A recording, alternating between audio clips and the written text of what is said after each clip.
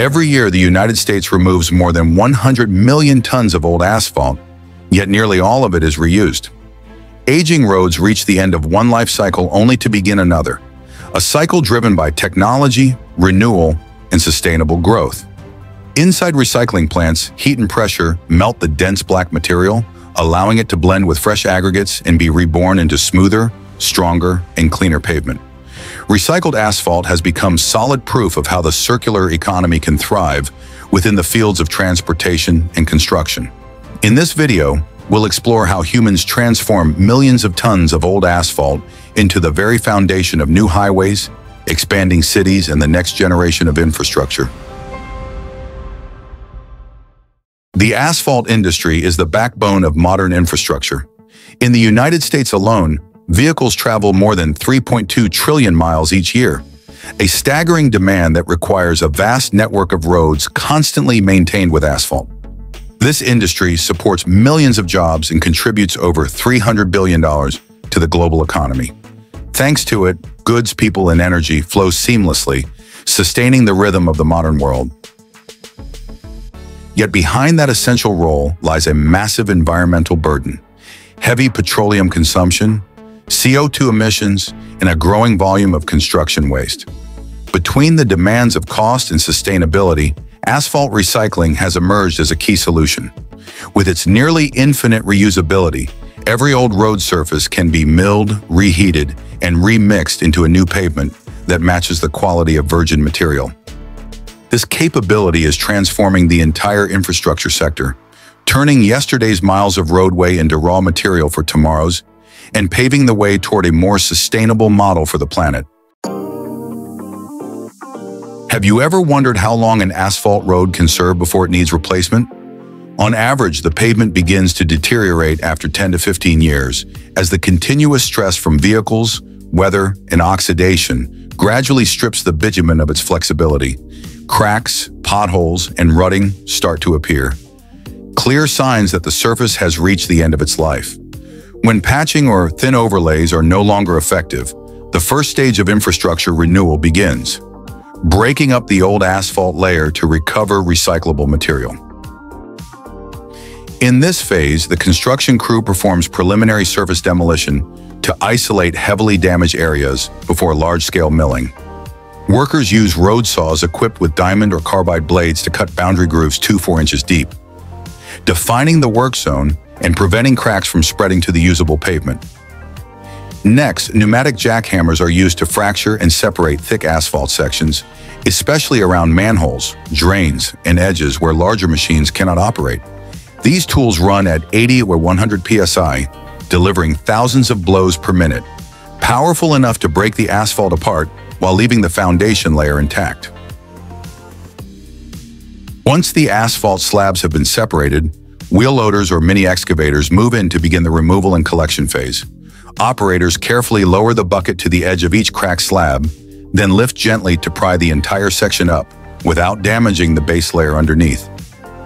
Smaller pieces are gathered into clusters before being loaded onto trucks, while larger slabs are broken apart using the bucket or steel bars for easier handling. When the asphalt remains tightly bonded, workers assist with shovels and pry bars to loosen the edges, allowing the machinery to work faster and more efficiently. Each bucket can hold between 200 and 400 pounds of asphalt, and within just a few hours, dozens of tons of material are cleared from the road surface. Trucks are weighed, assigned batch numbers, and logged with their excavation zone before leaving the site, ensuring full traceability of the RAP, reclaimed asphalt pavement, for future quality control. Once the surface has been completely stripped, the crew performs mechanical sweeping and base leveling to prepare for fine milling in the next stages of recycling. Though it may seem like a straightforward task, this phase determines the precision and efficiency of the entire recycling process, where every slab of asphalt is separated, collected, and made ready for its journey of rebirth. After the old pavement is removed and transported from the site, all the material, known as RAP, reclaimed asphalt pavement, is sent to a recycling plant. Here, every ton of used asphalt begins a process of separation, cleaning, and size standardization, preparing it for the next stage of mixing. The first step is impurity removal, Trucks unload the wrap into a feed hopper, where the material moves along a vibrating feeder that separates debris, soil, scrap metal, and concrete fragments collected during milling. Large metal pieces are extracted by an electromagnet, while the remaining material enters the impact crusher, the core of the entire processing line. Inside the crushing chamber, high-speed hammers, rotating at 1,800 RPM, continuously strike the asphalt against fixed impact bars, breaking the chunks apart and separating the aged bitumen from the stone aggregates. Adjustable impact wings allow operators to fine-tune the gap between the rotor and the bars, controlling the output size, typically ranging from 0.5 to 2 inches, depending on regional or manufacturer mix specifications. After crushing, the material passes through a multi-deck vibrating screen for classification. Oversized particles are recirculated back to the crusher, while properly sized aggregates are divided into groups: coarse wrap, fine wrap, and mineral dust fines. Some plants also include an air separator to remove light dust, ensuring cleaner aggregates and improving binder adhesion during remixing. In modern facilities, the entire process is automated and monitored through sensors that track vibration, temperature, and material flow, ensuring consistent quality of the processed wrap.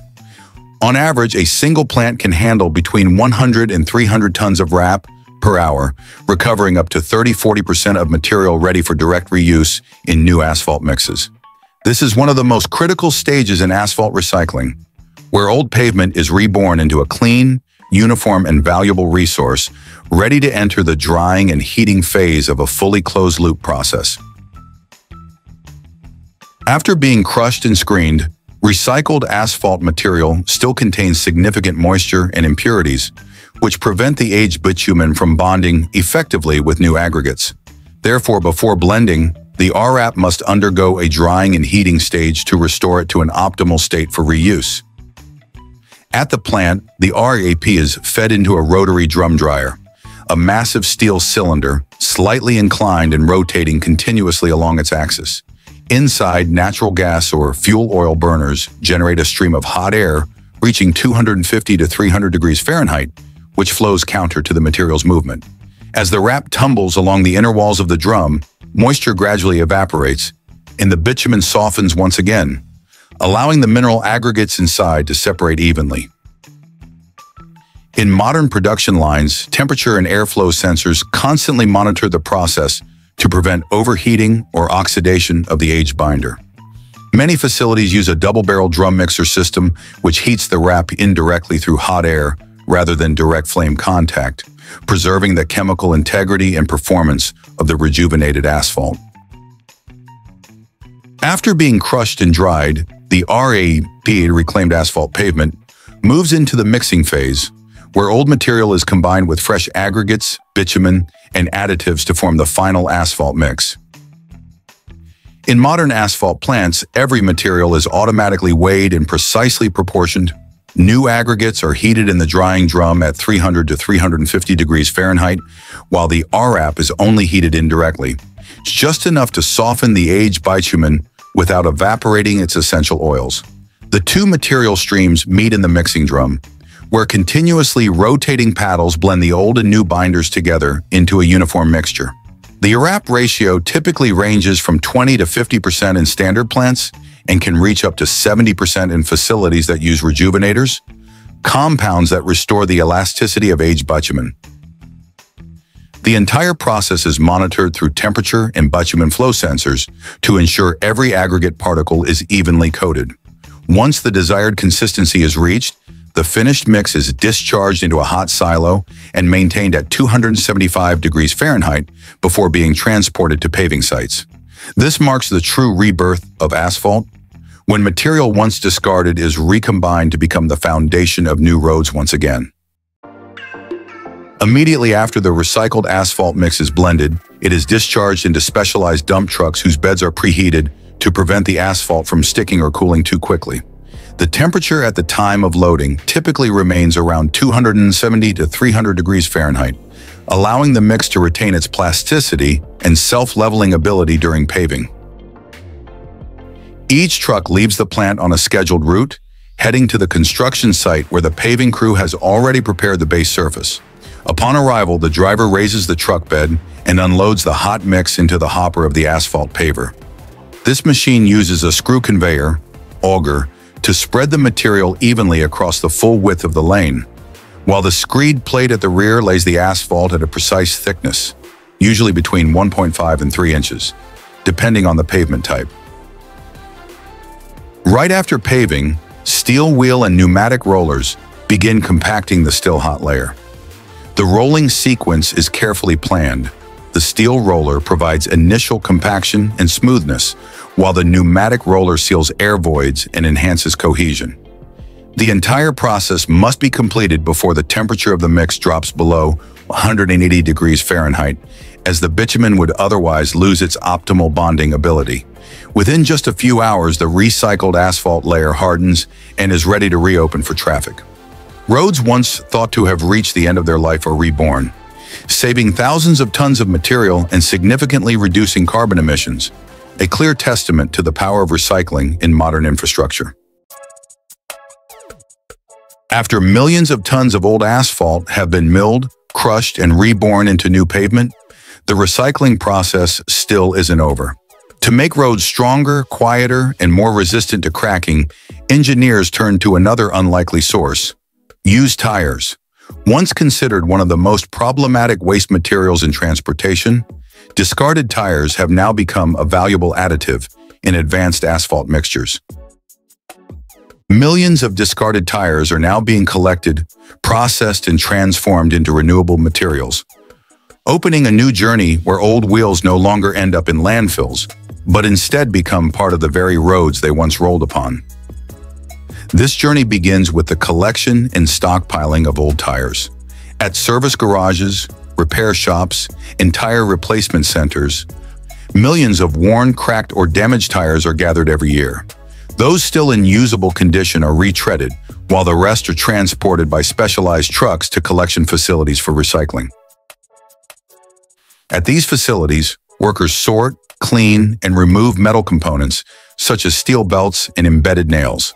The yards can store tens of thousands of tires at once, stacked neatly in enclosed areas to prevent fires and contamination.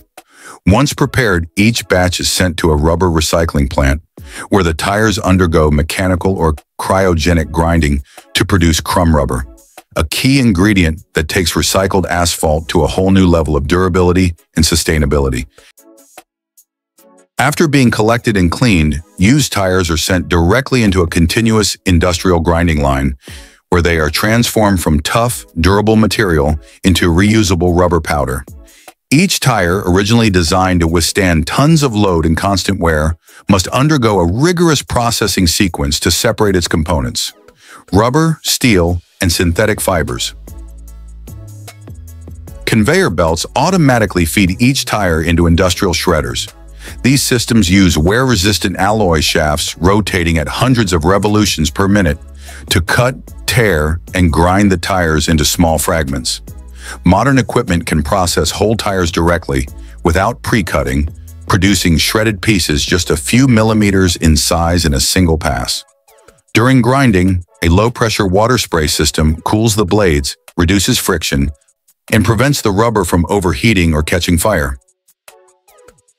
In advanced plants, this process can be further enhanced with cryogenic grinding. By cooling the rubber with liquid nitrogen to around 300 degrees, the material becomes brittle and easier to fracture, allowing the mill to produce crumb rubber with uniform particle size, sharp edges, and minimal impurities compared to conventional methods. The resulting powder typically ranges from 0.5 to 2 mm and is tested for moisture content, remaining metal fragments, and elasticity to meet asphalt-grade specifications. Once the desired fineness is achieved, the crumb rubber is dried in a hot air chamber, then cooled and bagged in a dry, sealed environment to preserve its natural elasticity.